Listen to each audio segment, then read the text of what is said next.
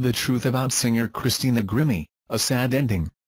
Christina Victoria Grimmie, March 12, 1994, June 10, 2016, was an American singer, songwriter, musician and YouTuber known for her participation in the NBC singing competition The Voice and for her covers of hit songs by contemporary pop musicians. In June 2011, she released her debut EP, Find Me. Her studio album With Love was released in 2013. A second EP, Sida, was released in 2016. A posthumous release, Side B, was also made available on iTunes and Spotify. Her posthumous album, titled All Is Vanity, is due on June 2, 2017. In 2014, Grimmie was a contestant on Season 6 of The Voice and finished in third place. Adam Levine, her coach on the show, announced in the finale that regardless of the results he would sign her to his label 222 Records. Lil Wayne also offered to sign her to his label, Young Money Entertainment.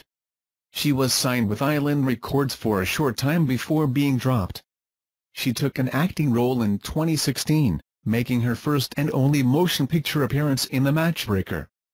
On June 10, 2016, Grimmie died of gunshot wounds inflicted in a targeted attack that followed her concert performance in Orlando, Florida.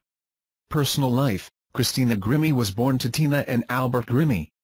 Her mother worked as a receptionist until she was diagnosed with breast cancer, while her father worked at Verizon Communications as of 2014.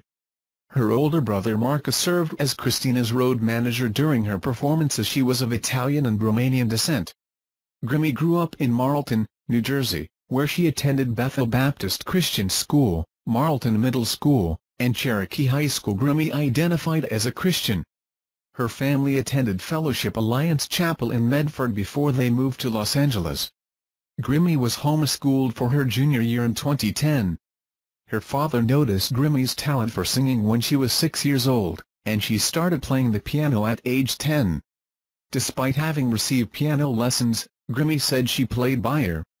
Grimmie was an animal rights activist and participated in fundraising events for the Humane Society of the United States. The Christina Grimmie Animal Medical Fund was created in her honor. Career, 2009 to 2010, YouTube recognition and discovery. Grimmie began posting videos to her YouTube channel in 2009, at age 15. The first video she uploaded was a cover of Hannah Montana's Don't Wanna Be Torn. She first earned recognition for her cover of Miley Cyrus's Party in the USA in August 2009. Her 2010 cover with fellow YouTuber Sam Tsui of Nelly's Just a Dream has tallied more than 135 million views. In 2011, she placed number 2 in the My YouTube competition, behind Selena Gomez. Her channel had more than 375 million views and over 2 million subscribers as of April 2013. As her popularity grew on YouTube, Grimmie was discovered by Gomez's mother, Mandy Teefey. Teefey and her husband Brian soon became Grimmie's managers. 2011, Find Me. Grimmie performing at a Christmas tree lighting in 2014. Grimmie performed in the UNICEF charity concert, and also performed backup vocals for Selena Gomez and The Scene. She appeared on the first DG tour in 2011, which was created specifically for YouTube artists. Gomez became her mentor. Grimmie appeared on the Billboard Social 50. 20. She also opened for Selena Gomez and The Scene, All-Star Weekend and the Jonas Brothers during the Concert of Hope. She toured for 6 weeks with Selena Gomez and The Scene opening for them in the We Own the Night tour. She released an EP entitled Find Me, on June 14, 2011. Her debut single Advice was released to Radio Disney on June 11, with a music video, directed by Sean Bobbas, being released on July 19 on her YouTube channel. She appeared on The Ellen DeGeneres Show with fellow YouTuber Tyler Ward, performing a cover to Lil Wayne's How to Love. The episode aired on October 10, 2011. On November 20, 2011, Grimmie performed at the 39th American Music Awards of 2011 pre-show alongside Tom Cruise to a special rendition of Higher. She also performed her song Not Fragile at the American Music Awards of 2011 Coca-Cola Red Carpet Show along with Selena Gomez and The Scene. She and the band appeared together in a commercial for Xbox's Kinect. Grimmie was the special musical guest performing her hit song Advice on Disney Channel's So Random, which premiered on December 11, 2011. 2012 to 2013, with Love. In January 2012, Grimmie moved to Los Angeles to pursue her singing career. She was signed in April to Creative Artists Agency. On Disney.com, she starred in the web show Power Up, with Christina Grimmie, which ran from March 29, 2012, until June 5, 2012. She also revealed that she would be working with a new band, Rising Tide, a teen group originally from her hometown area in New Jersey. She then opened for Gomez during the North American leg of her Stars Dance Tour, performing songs from her second album with Love, which was released on August 6, 2013. On October 3, her music video for Tell My Mama was given its exclusive premiere on Billboard.com. Grimmie said the video is about a guy that I start liking in school, and he's sort of a dangerous kid, and I am the type of girl that tells my mom about everything. 2014, The Voice. Grimmie auditioned for Season 6 of NBC's singing competition, The Voice, as revealed on her Facebook page. 29. During the blind auditions, she performed Miley Cyrus' hit song Wrecking Ball. All four coaches, Adam Levine, Usher, Shakira, and Blake Shelton, turned their chairs for her, and she opted for Adam Levine. She finished in third place, behind winner Josh Kaufman and runner-up Jake Worthington. Studio version of performance reached the top 10 on iTunes, 2014 to 2017, post The Voice. Major label debut. Posthumous releases. During the competition, Grimmie's coach Adam expressed his desire to sign her to his record label, 222 Records. Lil Wayne also showed interest in signing her to Young Money Entertainment. She ultimately chose to sign with Island Records. She toured with previous contestants of The Voice including Season 5 winner Tessam Chin, runner-up Jack Whaley, Will Champlin, Season 1 runner-up Dia Frampton, Season 6 winner Josh Kaufman, runner-up Jake Worthington, and fellow Season 6 contestants Kristen Merlin and Jake Barker. The Voice Summer Tour started on June 21, 2014, in San Antonio, Texas. She was writing and recording music for her sophomore album, her third major release, and first release since being signed to a label. The lead single was expected to be released in July 2014, with the album following later in the year. Grimmie announced via Facebook that filming for the lyric video for the single started on July 6, 2014. On July 11, she announced that her new single would be called Must Be Love.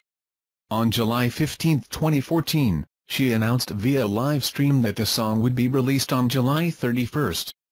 Must Be Love was produced by LFLOELV and recorded at ZAC Recording in Atlanta, Georgia. On March 4, 2015, Grimmie announced that she had been dropped from Island Records and that she was working on a new album set to be released in late 2015. The new single from the album, Cliché, was released on March 16, 2015. On April 27, Grimmie released her second single, Stay With Me, a collaboration with Diamond Eyes, which climbed to number 5 on the iTunes electronic charts. The song also was included on 2015 UKF Dubstep, an album showcasing the top dubstep songs of the year. She was also a contestant in the iHeartRadio Macy's Rising Star contest. On May 27, 2015, Grimmie was revealed as the winner of the contest, securing her spot to open the 2015 iHeartRadio Music Festival in September. On July 2, 2015, she released her third single, Shrug. In September 2015, she was one of 16 international artists including Paul McCartney to record the charity single Love Song to the Earth, which raises climate change awareness. On February 21, 2016, Grimmie released her second EP, titled Sida, which consisted of 4 songs. Grimmie said Side B was likely to follow. She had hoped to release a second full-length album by the end of the year. Grimmie had made a 4-part video series for Side A comprising the Ballad of Jessica Blue. In July 2016, Brian Teefy announced that the videos would debut via Billboard then be featured on her YouTube channel. The first video, for the song Snow White, debuted on August 11. The second video, for Anybody's You, debuted on August 18. Deception debuted on August 25. Without Him on September 1. Grimmie made her motion picture acting debut in The Matchbreaker, directed by Caleb Better. The film was released in selected theaters in October 2016 and released digitally in December. Grimmie received her first Teen Choice Award in 2016, winning posthumously for Choice Web Star, Music. It was her third such nomination.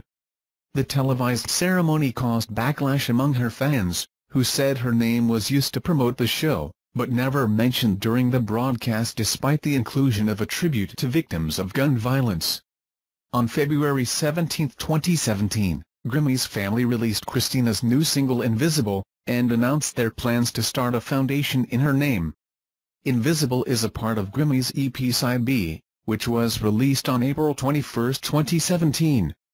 Following the release of Side B, it was announced that Christina's first posthumous album will be titled All Is Vanity, scheduled to be released on June 2, 2017. Voice and influences: Grimmie possessed a light lyric soprano vocal range of 3 octaves and 3 notes. In 2014, while on The Voice, Usher called her a baby Celine Dion. Graham Nash said, "I'm amazed at the range and the control and the depth of her voice. At 20 years old? That's insane." Shakira deemed her high register out of this world. Grimmie grew up listening to contemporary Christian artist Aki Rico. "She has a really awesome voice and I was so drawn to it. I think the reason I do have a soul voice is because I grew up listening to her and she was my huge influence. I wanted to sound just like her. I wrote songs that kinda sounded like something she would do." Grimmie cited Christina Aguilera as her main influence vocally. She also said she admired Beyoncé for her vocals. She said she liked dubstep and DJ music, as well as rock and roll and heavy metal artists Metallica, Pantera, Iron Maiden, and Tool. Death: on June 10, 2016, Grimmie was shot by 27-year-old Kevin James Loibl while she signed autographs following her performance with Before You Exit at the Plaza Live in Orlando. Loibl was tackled by Grimmie's brother, but the gunman broke free, backed against the wall, and shot himself dead.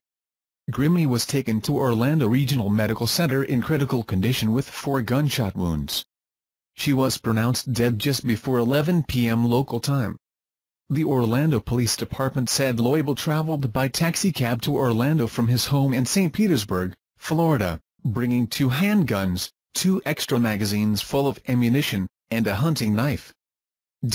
"We believe he came here to commit this crime." Loibl did not have an arrest record in his home county, and did not appear to know Grimmie personally. Police did not offer a motive, but said Loibl had shown an unrealistic infatuation with the singer, and tried to make himself more physically attractive through weight loss, and hair and eye surgery. Loibl's family said they were not aware of his plans to travel to Orlando, nor that he possessed any guns. Dozens of artists, producers and other celebrities took to social media in response to Grimmie's death. The Voice tweeted, "There are no words. We lost a beautiful soul with an amazing voice." Her former coach, Adam Levine, wrote that he and his wife were absolutely devastated and heartbroken. "This is yet another senseless act of extreme violence." Longtime friend and former tour mate Selena Gomez wrote, "My heart is absolutely broken. I miss you, Christina." Before You Exit, with whom Grimmie had performed before the shooting, tweeted, "Today we lost an angel, sister, and a beloved friend." Songs written and recorded in Grimmie's memory include Tyler Ward's A Song for Christina, Before You Exit's Clouds, and Blink of an Eye by Tori Kelly. Grimmie was buried in a private ceremony in her hometown on June 16. The following day, thousands of friends and fans attended a public memorial held in Medford, New Jersey. Aftermath: Grimmie's death led to calls for increased security at performing arts venues. American heavy metal band Pantera, noting the similarities between Grimmie's murder and the deaths of former Pantera guitarist Daryl Abbott and 3 others in 2004, urged concert promoters and club owners to impose stronger measures to protect artists from gun-wielding fanatics. Sadly, that's not the case, and another rising star had to pay the consequences with her life. Selena Gomez, who was performing a few miles away in Orlando when Grimmie was shot, cancelled a meet and greet that was scheduled as part of her Miami concert the following night. The Plaza Live reopened 4 days after the shooting, and management asked Orlando police to help evaluate the club's security. Some singers in Las Vegas, including Collie Tucker, another Season 6 contestant on The Voice, were given escorts after their performances. In California, VidCon added metal detectors and security officers, and banned informal meet and greets, in the wake of Grimmie's shooting. Video personalities including Joey Graceffa were assigned private security. An industry attorney said the extra measures are expensive, and fans don't like it. But this is the new reality. On June 23, Billboard published an open letter to Congress, Stop Gun Violence Now, demanding background checks for every gun purchase and an outright ban on sales to suspected terrorists. Billboard's editors said the ease with which dangerous people can get guns is the one connection between Grimmie's murder and the Pulse nightclub shooting the following night. The letter was signed by nearly 200 music industry luminaries, including artists Cher, Jennifer Lopez, Lady Gaga, Britney Spears, Tom York, and surviving Beatles Paul McCartney and Ringo Starr, and executives Daniel Glass, Irving Azoff, and Russell Simmons. In December 2016, 6 months after her murder, Grimmie's family filed a wrongful death lawsuit against several entities, including the concert promoter, the foundation that owns the venue, and the security company working the event. In January 2017, the venues requested that the judge dismiss the lawsuit, claiming Florida law does not allow business owners to be held liable for attacks on their property. A hearing on the motion to dismiss the lawsuit was set for May 23. Thanks for watching the video. My channel regularly posts new videos. Remember to subscribe to watch and share videos if you see a great video, and to thank you. Her older brother Marcus served as Christina's road manager during her performances. She was of Italian and Romanian descent. Grimmie grew up in Marlton, New Jersey, where she attended Bethel Baptist Christian School, Marlton Middle School, and Cherokee High School. Grimmie identified as a Christian. Her family attended Fellowship Alliance Chapel in Medford before they moved to Los Angeles. Grimmie was homeschooled for her junior year. In 2011, she released her debut EP, Find Me. Her studio album With Love was released in 2013. A second EP, Sida, was released in 2016. A posthumous release, Side B, was also made available on iTunes and Spotify. Her posthumous album, titled All Is Vanity, is due on June 2, 2017. In 2014, Grimmie was a contestant on Season 6 of The Voice and finished in 3rd place. Adam Levine, her coach on the show, announced in the finale that regardless of the results he would sign her to his label 222 Records. Lil Wayne also offered to sign her to his label, Young Money Entertainment. She was signed with Island Records for a short time before being dropped. She took an acting role in 2016, making her first and only motion picture appearance in The Matchbreaker. On June 10, 2016, Grimmie died of gunshot wounds inflicted in a targeted attack that followed her concert performance in Orlando, Florida. Personal life: Christina Grimmie was born to Tina and Albert Grimmie. Her mother worked as a receptionist until she was diagnosed with breast cancer, while her father worked at Verizon Communications as of 2014.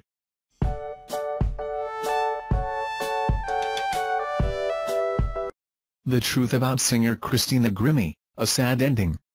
Christina Victoria Grimmie, March 12, 1994, June 10, 2016, was an American singer, songwriter, musician and YouTuber known for her participation in the NBC singing competition The Voice and for her covers of hit songs by contemporary pop musicians. In